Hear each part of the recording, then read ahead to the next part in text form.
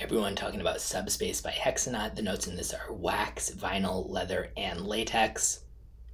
And as for the meaning of it, um, is everybody over 18 who watches my channel? I don't know. So you can Google that if you want to know what the meaning of the title is. But definitely smells like the notes listed. I don't mind it at all, but it's not something that I'd want to actually wear. It's just a little bit too kind of like clinical and like plasticky smelling for my taste. Ironically, I say for my taste, but yeah, if I see like a burning plastic note listed in something, I'm always like, ooh, I want to try that. That sounds weird and cool. Really creative concept for a fragrance, though, and I think they executed it well.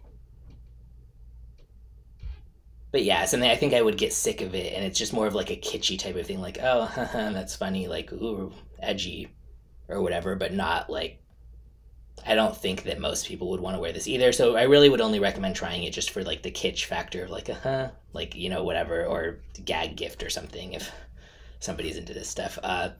But yeah, it's definitely interesting, creative, and smells like wax, vinyl, leather, and latex. So they are spot on about that.